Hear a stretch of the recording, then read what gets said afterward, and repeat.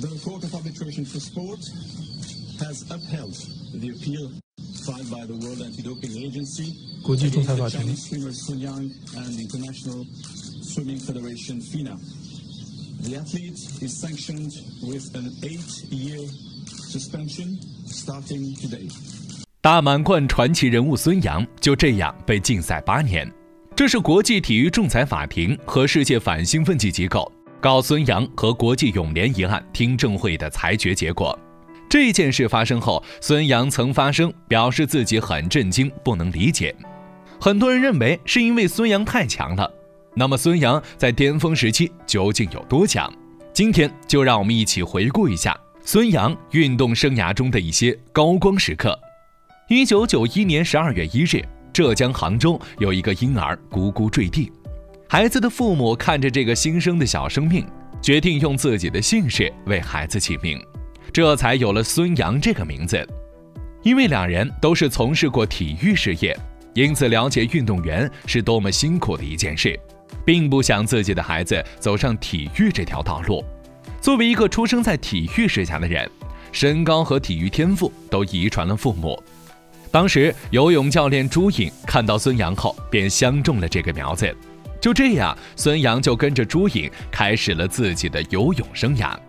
可当时年幼的孙杨真的是顽皮至极，游泳助教还被他推下水，更衣室的玻璃更是被打碎过。对此朱颖可没少生气。不过好在旺盛的精力让孙杨游泳时格外卖力，他的实力也是与日俱增。2008年正式出道，如今已经有12年之久。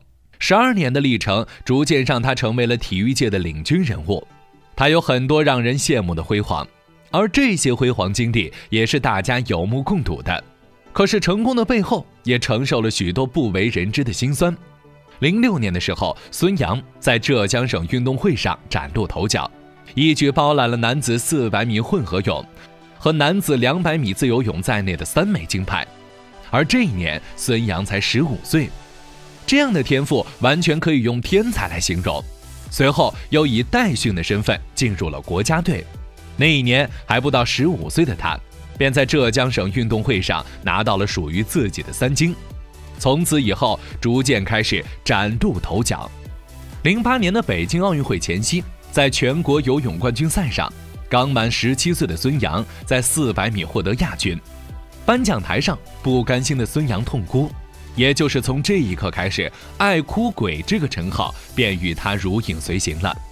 当时的他首次参加奥运会便成功的闯入决赛，虽然成绩不算太好，可这也让众人看到了这个运动小将身上的潜力。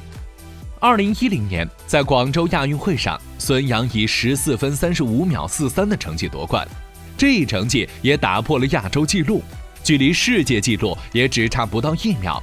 随后又在上海世锦赛中夺得个人的第1块世锦赛金牌，成为第1个世界冠军。自此之后，孙杨开始了他的冠军收割机人生。很多人都在猜测孙杨在12年的伦敦奥运会上会有着怎样出色的表现。事实证明，孙杨的表现并没有让众人失望。当时的他不仅夺得了400米自由泳的金牌，还直接改写了中国男子游泳项目0金牌的历史，甚至还突破了这个项目的奥运会纪录。在整个伦敦奥运会上，他一共为中国斩获了2金、1银、1铜，还多次打破了中国乃至奥运会的纪录。这一瞬间让全世界都为之刮目相看，很多人都认为孙杨将会是中国游泳界的顶梁柱。13年的巴塞罗那世锦赛中，孙杨在个人项目上是无懈可击。在最后的自由泳接力赛中，孙杨再次向众人展现了他的实力。这次的比赛中，美国与俄罗斯接力队实力很强，早早地占据了前2名。就在众人认为中国队无缘奖牌的时候，作为第4棒的孙杨下水后，便开启了强有力的追击。在最后冲刺的时候，更是一举超越法国和日本，成为第3个出币的。这块铜牌来得太不可思议。后来这场比赛也是很多泳迷津津乐道的一个经典。可在14年的时候，他游泳生涯中最致命的时刻到来了。孙杨在一次尿检中被查出了使用违禁药物，甚至被禁赛了3个月。都说清者自清，在调查结果出来后，众人才知道怎么回事。原来当时因为患有病毒性心肌炎，医生建议他放弃游泳生涯，可是因为难以割舍，最终在遵循医嘱的情况下，服用了治疗心脏疾病的药物继续比赛。而这个药有着禁药成分，结果被认定是服用了兴奋剂。虽然已经查明原因，可这一事件对于他的形象依旧是大打折扣。2018年，一件改变了他一生的事情发生了。当时在进行赛外兴奋剂检查的时候，孙杨因为质疑当时检测人员的资质，与对方发生了冲突。孙杨更是在冲动之下，将装有他血样的样本瓶砸碎。ITTM 机构将孙杨告上了国际泳联。虽然国际泳联判处了孙杨无责，可当时急于树立权威的世界反兴奋机构却没有放过他，最终以孙杨暴力抗检将其告上了国际体育仲裁法庭。长达12小时的听证会结束后，国际仲裁法庭直接宣告孙杨被禁赛8年。这个消息一出来，一时间在国内引起了轩然大波。都知道，对于一个运动员来说，8年的禁赛就相当于直接宣告了他职业生涯的结束。随后，孙杨的律师多次上诉，可都失败。那么这究竟是为何呢？很多人都说是孙杨母亲成了帮倒忙的。那么事实究竟是怎么回事呢？孙杨的妈妈杨明对于儿子的溺爱是人尽皆知的，甚至不辞辛苦的365天都为儿子煲汤。杨明也曾说过，在孙杨6年级的时候还为他系鞋带。除了训练以外，孙杨的所有事情都是他的母亲亲自打理的。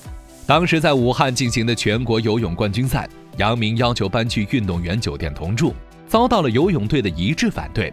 可最终在孙杨退赛的威胁下，最终让步。